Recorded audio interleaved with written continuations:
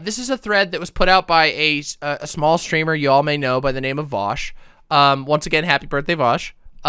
Sick ass thing to have another birthday. A sign of surviving in this hell ass world for another year, which is poggers, of course. And also in perfect compliance with rule number 1, do not die. If you are around to celebrate another birthday, you have not died, which means you followed rule number 1. Yeah, exactly. See? Vosh knows. Vosh follows rule number 1. Why don't you? Well, okay, technically you are if you're watching right now. But if you know anybody who's at risk, if not, shut up. Follow rule number 1. Don't fucking die. Unless you're a zombie. But then it's a form of life. Okay, shut up. Let's read the thread, okay? Let's read the fucking thread. Here we go. A thread on recent drama. Whatever our disagreements are or their origins, I don't feel I've been sufficiently clear on the point that Noah Samson has always been an incredibly forthcoming and decent in private communication, which is more than I can say for basically anyone else I've disagreed with on the left. When I have severe disagreements with others on the left, I often can't tell the level of malice involved on their end. Are they honest misunderstandings? Dishonest attacks for clout? I can never really know, but my assumptions inform my behavior. I'm obviously going to be much more harsh to a person I think is being willfully or negligently dishonest. I am generally reviled outside my community. There's a ton of clout to be had in attacking me. I'm not really good at making that assessment, though. Not good enough for my liking. I refuse to treat obvious smears on my character as good faith criticisms, but the opposite, errantly ascribing ill intent, is no better, possibly worse even. Every attack, good faith or bad, compounds and provides further evidence to supply the next one. People think less of me, so I'm attacked, and so people think less of me. It's endless and unavoidable, as are, to be honest, my retorts. Last stream, I wondered aloud, could Noah Samson's kindness and straightforwardness in DMs actually be a ploy? A way of tricking me into interpreting bad faith criticisms as well-intentioned? Some play on my empathy? This is clearly irrational thinking and deeply paranoid. It's not impossible, true, but it's more likely but is it more likely than him just being nice and having disagreements in spite of that? If I go down that road, everything is an attack. I am disappointed in my own paranoia and standoffishness, though I do believe both are fair and expected results of the treatment I've received in this space. That said, unfairness from people broadly is no excuse for unfairness towards everyone else. I don't like the character this drama has taken. Noah Samson recently privated his recent video, a move I had specifically requested. Seeing him do so also didn't bring me any joy. Why? Well, I imagine Noah must be quite stressed right now, which I don't like. This is an acknowledgement of stress, of conciliation. Things are simpler for me when people are brazen and spiteful, where nobody changes or grows, so my opinion of them never has to change. This is, of course, revealing of a problem in how I deal with these situations. When I criticize people, I never actually expect them to listen to me, because, overwhelmingly, they do not. Whatever our disagreements, and there are many, Noah has indicated infinitely more interest in actually hearing me out than almost anyone else, ever, and I was so paranoid about getting bad faith cucked that I treated that interest like a debate tactic. I am tired of this drama, and many other adjacent dramas. Noah deserves praise for unlisting his video, and I look forward to its sequel, even if I may still vehemently disagree with its contents. To be clear, I am not retracting a single criticism I've made. I'm only reflecting on the fact that my system for dealing with the hate I receive doesn't always position me well for engagements with people who are disagreeable but not malicious. An unfortunate consequence of my confused response is the fact that my community is also heavily galvanized against Noah. There are far, far, far more deserving targets for derision, even within the left. I agree. And if Noah had never been decent to me in DMs, never offered to talk with me on stream, something I explicitly want when I have disagreements with a video essayist, would this have beget so much coverage, so many negative feelings? Am I not essentially punishing someone for good behavior, or at least indicating that engaging in behavior I prefer leads to worse outcomes? That's absolutely insane. Anyway, enjoy the enormous thread. I had to do something while my nuggies baked. So, what made me think of this was people saying, like, that Hassan is probably, you know, nervous about getting attacked. About the car and the house and whatever, and so he's probably responding. But I don't think that's a good excuse. I don't. And this is something that I myself have had to grapple with, though to a significantly lesser degree, well, or perhaps a different degree. As we all know, I too am someone who have received an incredible amount of outright hatred by a lot of people in these online spaces, and it makes me very unlikely to want to talk to anybody. And the thing is that like my response to all of this has been different even than Vosh's. You know, Vosh is even more debatey than I am. I like to debate, but I don't know. Like, first of all, people usually don't ever want to debate with me, for some, you know, for a couple of reasons. But secondly, I also just, when I don't like somebody, I usually don't want to talk to them. Like, if I think somebody is annoying to me, I don't want to fucking talk to them. I just want to yell at them and then forget about them. But what I do very much, I guess, resonate with from what Vosh has said here is that feeling of paranoia. And I think it's something that content creators don't talk about very frequently. Something that's been a problem for basically anyone who gets any level of notoriety in any space for a long time. But it's especially weird being a streamer or a YouTuber where you're constantly receiving immediate, instantaneous, around-the-clock feedback, whether through comments, through Twitter, through DMs, through, you know, people talking about you on your Discord channels. It's 24 fucking hours, you know, a day, 7 days a week. You can be receiving personal attacks, genuine criticisms, you know, loving critique, all this stuff. And it is at times literally impossible to sort through it all. And I think it's really fucking cool of Vosh to open up about that in the way that he did on a public forum, specifically so that his fan base can recognize that, you know, not every disagreement on the internet is a giant community beef. And also that community beefs aren't actually really the norm outside of certain engagements. This is something I've been thinking about a lot. You know, you all probably know, if you follow my Twitter, you know that I like formally discussed leaving Twitch politics while I was while I was recovering from COVID. I can open my tweet about this. You know, if I can, it'll take me a bit to pull it up here. But while I was recovering from COVID, I you know, posted a tweet about how, you know, the reasons why I left, or why I consider myself no longer a part of Twitch politics.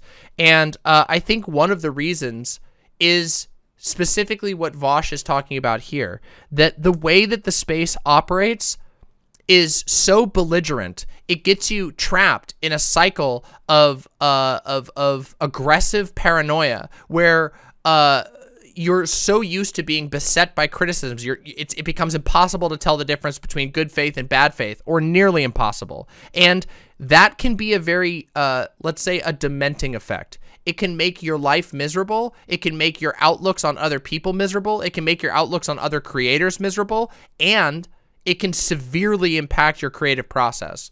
Because if every single day you're booting up your computer and thinking about how, wow, there's just a bunch of people on the internet who fucking hate my guts, who are going to lie about me all the time, and that's all that there is, and that's what's preeminent in your mind, you stop caring about creating shit.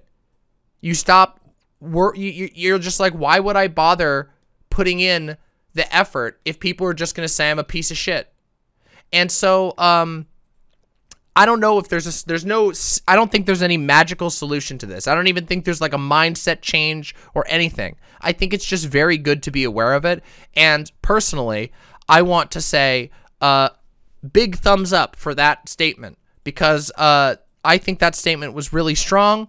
I've been thinking on it for a couple days, and I think it's a really good thing to bring to the attention of viewers. The idea that, like, hey, sometimes we can't tell, and sometimes we get paranoid and irrational, and it's not a character flaw to get that or to feel that way, but it can become a character flaw if you constantly act on that specific mindset.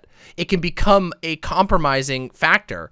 And I think we should be aware of it. And I think communities should be aware of it. And that communities should recognize that, like, that there has to be sort of lines, you know? We have to recognize when shit is getting out of control. And also, as communities, we have to not engage with communities that are constant belligerents.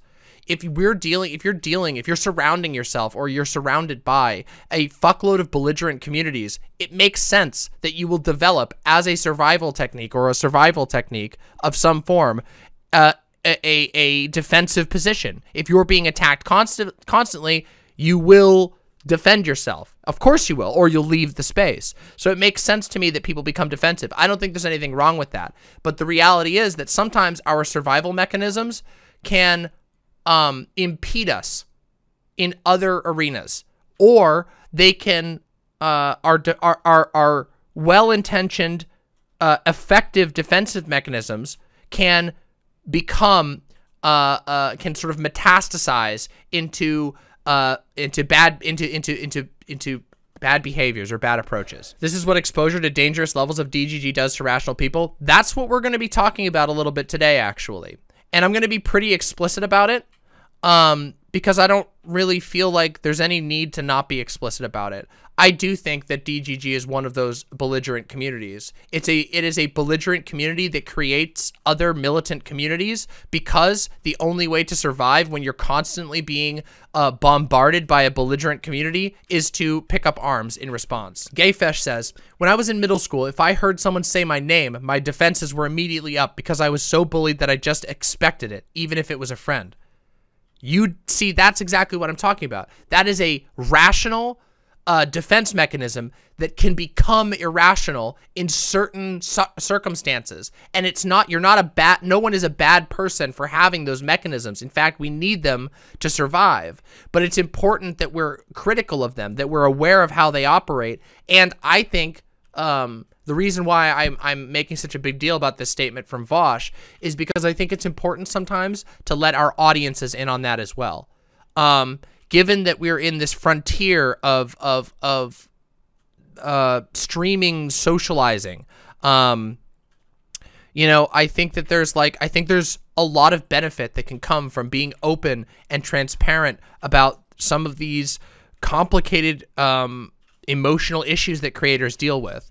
You know, obviously, you know, let's put aside the inherent, you know, I guess the inherent self-centeredness of content creation in the modern era.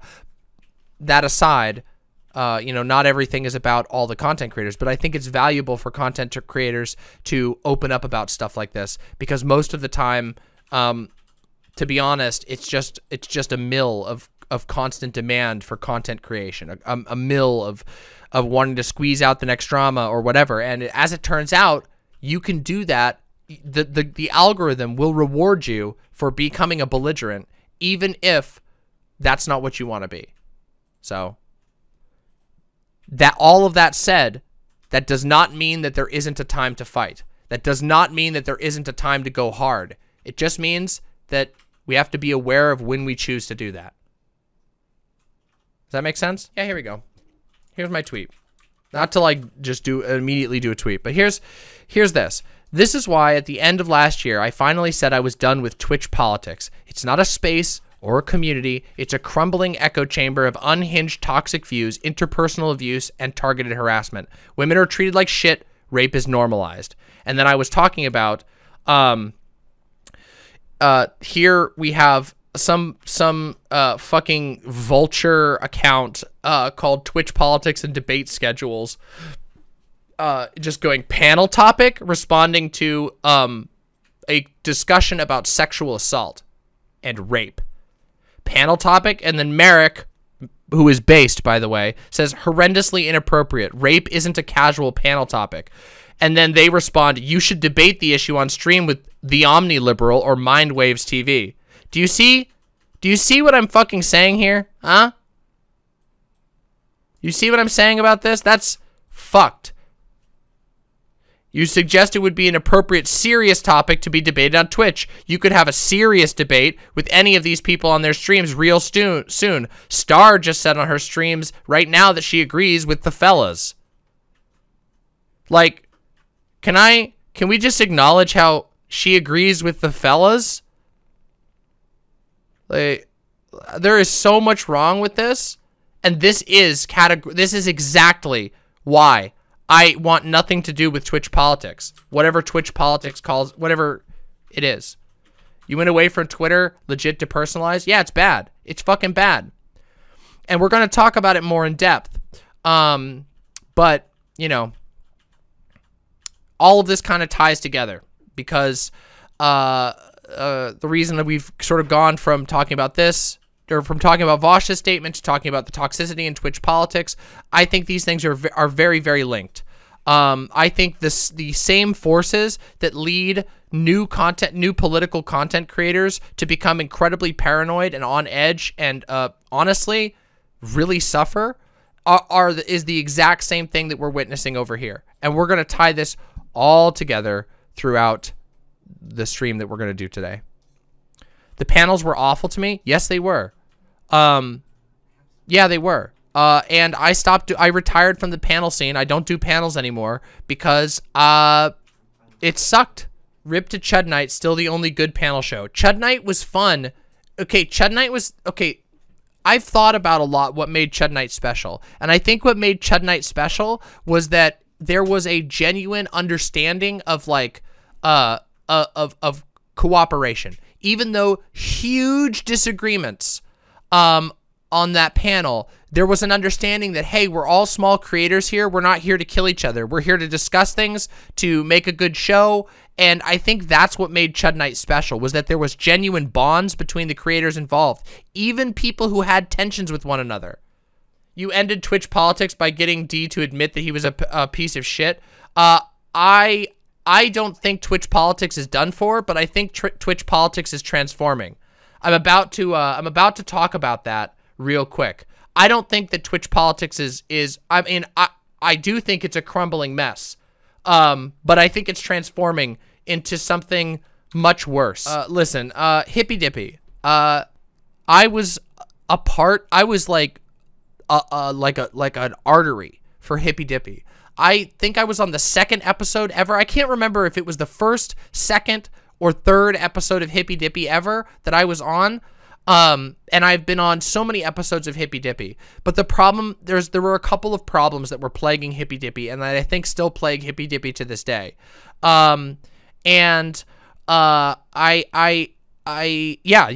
going, yes, if you go back and watch the old ones, you will see the panel scene was my fucking, yeah, well, thank you, Rhodes. I appreciate that. A lot of people discovered me through Hippy Dippy, but the thing that happened increasingly over time is that Hippy Dippy became chained to a couple of specific personalities. And originally, Hippy Dippy stood as a bombastic, high performance debate show where a bunch of big personalities come in and debate, and then you leave it at the door and leave. But over time, I mean, when I went to the championship, there were multiple questions that were just directly targeted. They were formulated and framed as like essentially they were my drama, and they were presuming that I was wrong in my drama. So like an example of this was the self-medication topic, self-diagnosis, which was something that a take from weeks and weeks prior that I was getting canceled for, and my own cancellation became a topic on the panel, which is just like that's not, and then this shit happens over and over again, and it's become a continual issue. I don't think, you know, I've thought about that a lot. It wasn't so much about leaning into the pro wrestling aesthetic that was the problem. I think the pro wrestling aesthetic was really fun. The problem was it became hitched because of the community composition. It became hitched to whatever Destiny and DGG wanted to talk about. That was the topics, that was the panel topics. It became, in function, the entire panel show began to orbit Destiny. And that's not fun for me. That's not fun at all. I don't think that's fun for most people. And so I don't know. I just, yeah, it ruined, and the vibe has been fucked. Every panel's vibe is fucked. Do you guys, wait, can you admit that you're also just a little bitter that I lost? I didn't lose. That's the thing, Nuts. I didn't get the belt, but I won. And everybody knows it. Everybody knows that I won that night. Everybody knows my arguments were the best, that the panel topics were slanted against me. I don't need the belt. And I don't care. Louis Boy, by the way, are you and Dylan cool, or are we still not really on good terms? I wouldn't say we're not like on bad terms. I don't know. I've been recovering from COVID. I've talked to Dylan since. We talked about COVID a little bit. We both sort of talked about our experience with COVID. I don't hate Dylan. I don't think it's possible for me to hate Dylan. I really, Dylan and I were close friends. We're not as close as we used to be. That trust was damaged during the RGR situation severely. I've been very open about that.